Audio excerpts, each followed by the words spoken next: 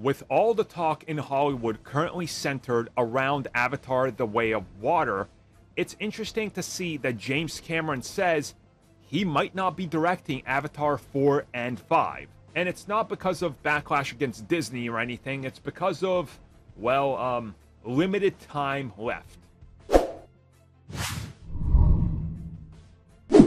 James Cameron is 68 years old, and his directorial filmography consists of less than 10 films. Again, we're not talking about producer or executive producer, just films he's directed.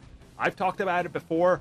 I love every single one of his films that he's directed. So it's interesting to see that recently he's been talking about the future of Avatar, specifically working on part 3 to put it out, next, and then what happens next, considering he said Avatar 4 and 5 scripts, he's got those, he knows where he wants the story to go, but he said he might not direct those films, and he said it's because of other things he wants to do before he has to give up this lifestyle and no longer be directing. He has some other projects that he's been working on that he would love to do, but time is limited. His time, his clock is ticking, and Avatar 4 and 5 could take another decade, so he's not that excited about the idea of directing Avatar till his life is over, because he wants to do other things. And he told this to Empire Magazine and other outlets as well. And he says that he's saying everything he has to say about the way he feels about colonization, climate change, the rich, the poor, the nature of the world, and all that in his Avatar trilogy.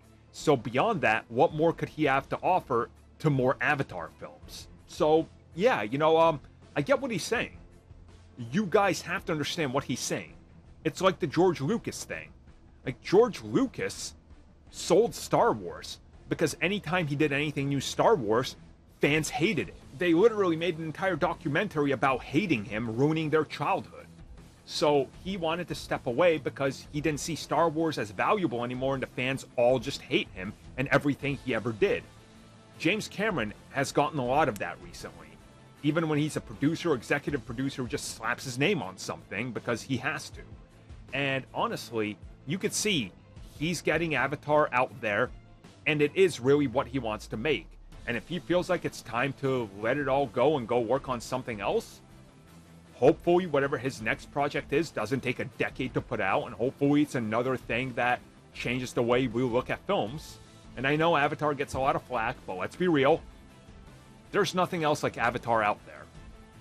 That's kind of just honestly there. You could see that. So we'll see what happens next, but if he does choose to pass Avatar to somebody else for Disney, and Disney owns the IP, so they more than likely will if these films are successful, I hope it's somebody that's a good pick, that's somebody that James Cameron trusts. Give us Robert Rodriguez so I can be happy.